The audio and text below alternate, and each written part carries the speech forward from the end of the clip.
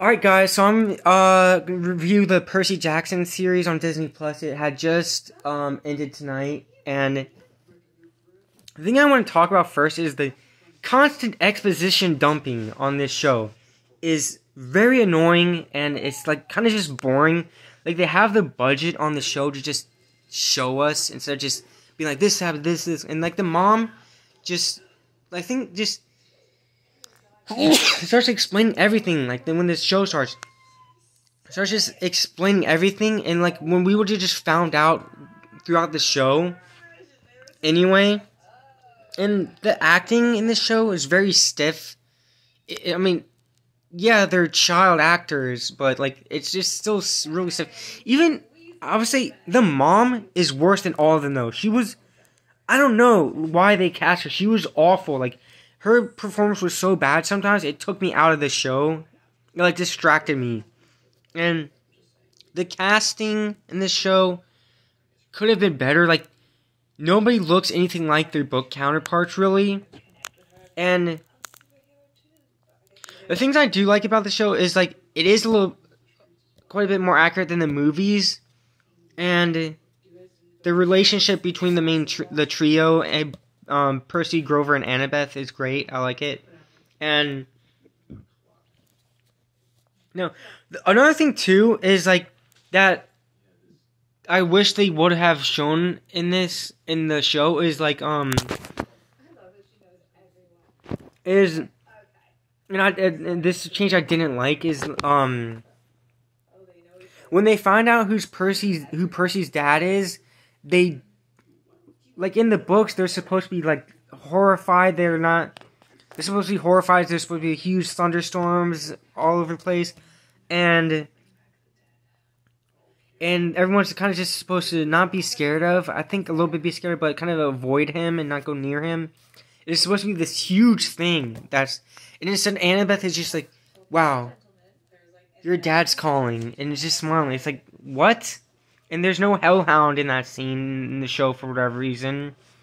And another thing too is Gabe is in this show is pretty tolerable, and Sally is able to just get him to back down, really. And he's just too tame in this. Like, he's supposed to be kind of borderline abusive in the books. He's just kind of a little bit of a jerk in this. Same thing with Mr. D is kind of just like, he's not anywhere near as of a jerk as he was in the books in this, because it's Disney, I guess. And then just Percy just knowing everything in this is like, sure, his mom told him the stories and stuff, but he's just like, oh, Kronos, this. And just is immediately able to like piece everything together pretty much. And he just knows about everything. It's just kind of like, dude, he's 12 years old. Like, he would not be able to just know all of this. He's off the bat. And then Annabeth is just kind of, yeah, she's wise and can be hard and tough and everything. But just my interpretation of her, she just comes across like smug, super smug, and just kind of angry in this. And it just kind of, that's just my interpretation. I just don't like it. And I'm just looking at my notes. And another thing too is the author of the books, Rick Riordan. I actually kind of lose respect for him a little because he's just super unprofessional, unprofessional, and we know that he hates those movies, but he's getting to the point where he's just publicly, openly, just shitting on these movies, and like, it's pretty shitty to shit on other people's work like that. Like, I know the books are his work and everything, and he created it. But like, the people worked on those movies, that teams work on those movies, it's just pretty unprofessional just to talk shit about things in general in the public. And I think that there's nothing to take from those movies, no anything. It's just kind of like, there's always something to take from things. Like, just and he's never even seen the movies. He just read one script and says, oh, they aged up these characters, which made sense because it's better to have people that can act very well, that are a little bit older, than child actors who have to grow into their roles and actually be able to act from however many seasons that takes. And And then like the whole thing with the casino thing where he comes out and says that talks shit about the movie, that there's really no poker face thing. And I'm like, that's one of the few things that you like. The people who hate the movies, a lot of them agree that's pretty iconic scene with the poker face thing. And it's more in this. It was just kind of just boring that in the casino scene. In this, it was just kind of boring.